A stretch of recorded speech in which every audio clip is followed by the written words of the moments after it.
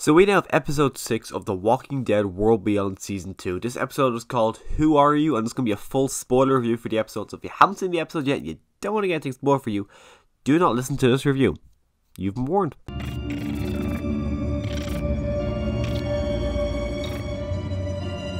So I'm happy to say this is one of the best episodes they've done this entire series. Episode 5 was an episode for me that I thought started off pretty bad. It started off very generic, just like the rest of the episodes where it's just kind of boring at the start. But the way episode 5 ended, I actually really enjoyed. Episode 6 was different. I actually really enjoyed it. First off, it starts off with you see Dr. Leo Bennett running through the forest, and I was thinking, oh, so they left anyways. They probably went there and Silas wasn't there, so they just ran.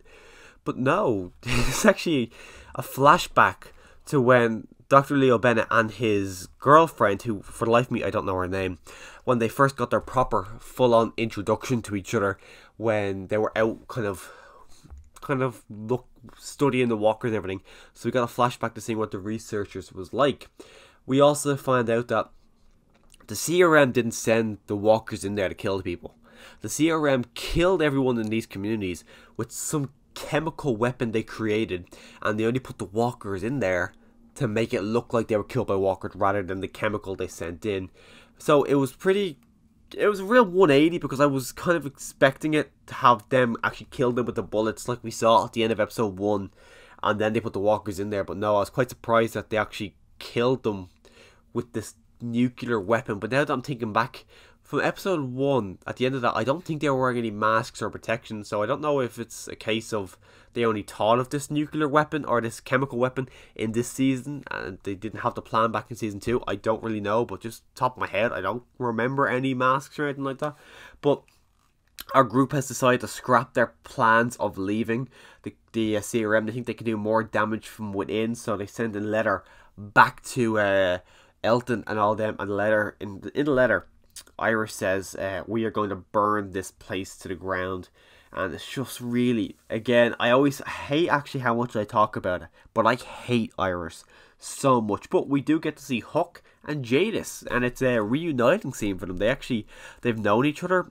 Huck was actually the person who trained Jadis, so they have a really good, strong bond. Even Jadis says in this episode that Huck was her mentor, so they've known each other for 6 years. That's how long Jadis says she's been with the CRM, and they've been close friends ever since. Even Huck says, talks to Jadis, she says her name is Jadis. So at first I was thinking, oh, so is her name actually Jadis and Anne was a fake name? But then she said when the apocalypse was born, even later on in the episode, she says when the apocalypse was kind of started, Jadis was born for her. And I wonder if Anne was her real name, or if Anne was just another fake name where she used when she joined Rick in the group, just to kind of live with them. I didn't know. I don't really know. I can't imagine that's her real name. I imagine Rick will say Anne, and she'll be like, well, that's not my name. But we do actually kind of skip on to the end. Towards the end, we do see Huck and Jadis talking. Jadis talking about her life before the CRM. She explains why she had the whole special dialogue, special way of talking the junkyard people had. She said if you give that, it gives them a sense of community. It gives them a sense of belonging if they have to speak the way they speak. But she also says that the way she got into the CRM was giving them something very valuable. We know the reason she got into the CRM was giving them Rick Grimes. What makes Rick Grimes so valuable that she says very valuable? I really don't know what makes him so special to the CRM that she's saying it's very valuable. It's been 6 years as well, so there must be a reason why he's extremely valuable, unless he's a very high up member of the CRM and that's why he's never gone back. It's just because he really believes in the cause, but I really don't know. But again, as I said, Iris and Percy, they send a letter back. You see them sneaking around the CRM. Dr. Bennett then realizes that his girlfriend was the one who created the chemical, so he wants to try and get the information out of her to see if he can trust her or whatever is going to go about. They see the small group that Elton is staying at. Elton has told them what's happening, what the letter says, and it's a 50-50 split. Some of them are like, we should tell the CRM about this. They are they are our partners, we want to keep a good relationship with them. And then others like, why would we want to keep a good relationship with them? If these people succeed and actually destroy the CRM, that works out in our favour, and I think we should do that. So it's really split down the middle. At first I thought the CRM was going to find out about our group because of this community, but now I don't know how it's going to play out. You do spend a lot of time with Felix in this episode, and Felix, I think I've said it every review now. I think Felix in season 1 was a character I really liked, but in season 2, he's an extremely unlikable asshole who's extremely cocky, and like he's just so unlikable. I can't stand the guy anymore. But Huck and him have a plan where he's gonna he's gonna destroy the power circuits to the building, and she's gonna go in. But he says, no, why would I trust you? So he goes in, and she goes and destroys the power.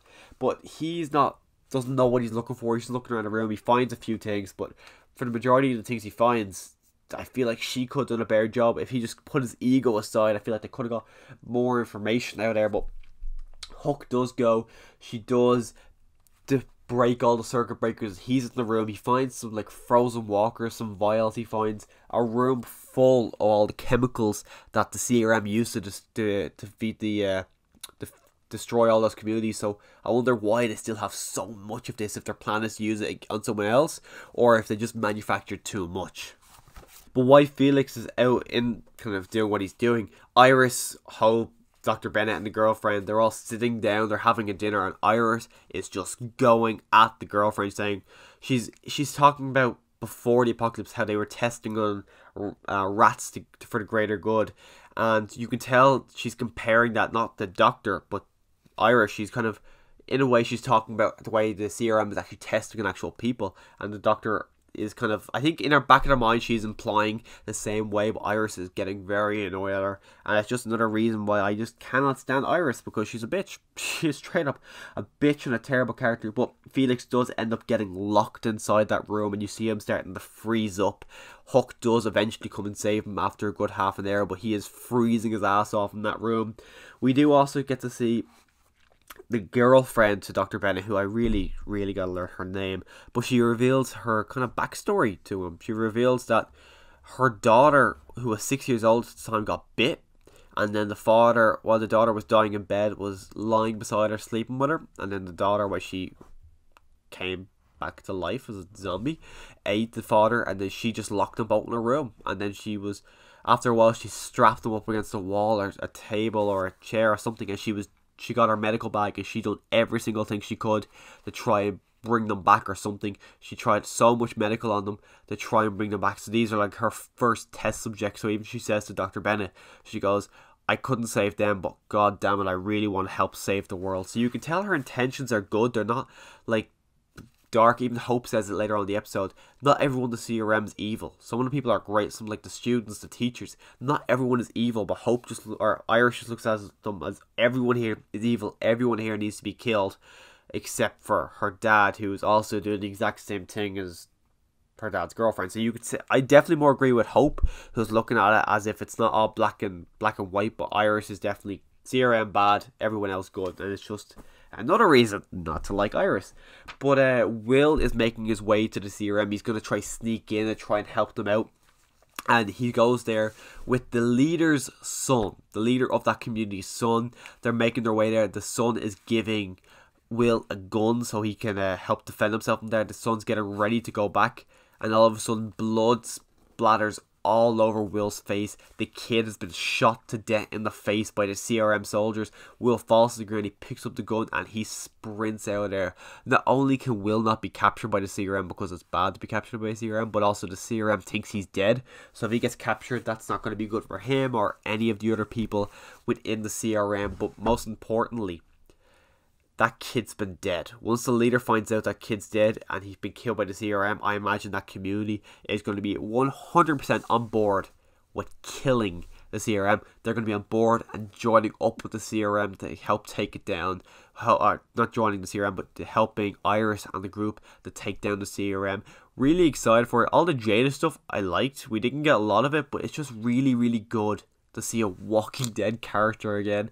To see a Walking Dead character who doesn't mention Rick. I would love it if she kind of spoke a bit about Rick, but I wonder, like, we got three Do we have 3 episodes? No, we have 4 episodes left. I wonder if, I 1000% doubt we're going to see Rick Grimes, but I hope we get to see stuff that heavily implies Rick Grimes, or even just mention his name. I want to hear the name Rick mentioned, because we haven't heard his name mentioned since season 9 when he left. For some reason, The Walking Dead, they're terrified of mentioning the words Rick. I don't know why they're so afraid, but hopefully they kind of get over that fear and they start mentioning his name again, because Rick is my favourite fictional character of all time. I love Rick Grimes and I can't wait to see him again. So hopefully the next couple of episodes do not disappoint and we get some Rick Grimes set up, and then we can finally get those Rick Grimes movies. But if you want to know my thoughts on the final couple of episodes of World Beyond, click the subscribe button, and as always, thanks for watching.